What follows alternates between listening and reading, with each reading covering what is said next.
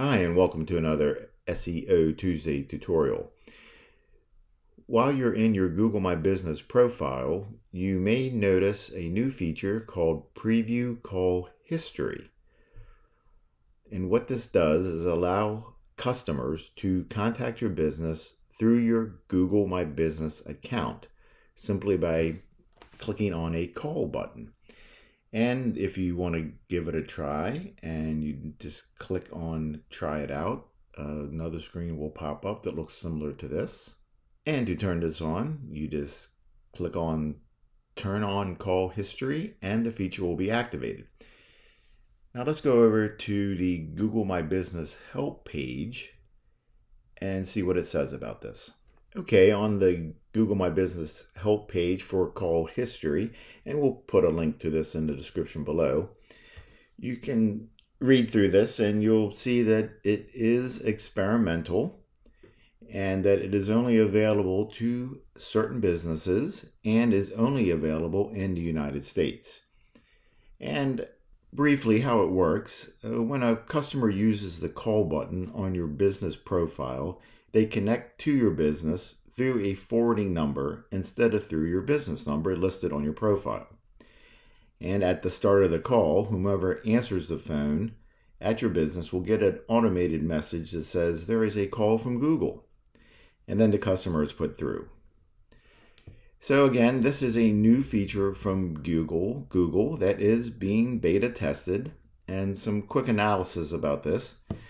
The calls are being tracked, and they are only being tracked through your Google My Business profile. Those are the only calls. No other calls to your business would be included.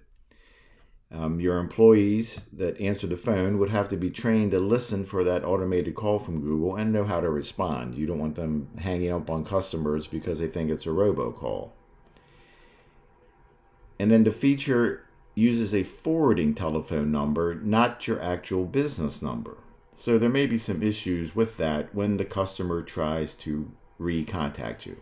But if you do miss some calls, call history does keep a detailed log listing the time, date, and phone numbers of those who called for 45 days. So you'll be able to go back and see all the calls you missed and recontact your customers and connect with the clients whose calls were missed. A downside, if you already use a caller ID type of system, Google Call History might complicate things. Another possible positive is testing a new feature may open you up for other new Google options in the future. So we are not sure the benefits of using the Google Call History feature. And if you do decide to use the feature and you don't care for it, it does appear easy enough to toggle on and off. And on the help page, you can see here it tells you how to turn it on and turn it off. You just go to your phone number and in your business profile and click on the edit button, and then you can uncheck the box next to the see recent calls. So at this time, it's not clear if there's any SEO advantage. More testing has to be completed. Subscribe to the BTFOOM YouTube channel and watch for updates on this topic. Thanks, and I hope this helps.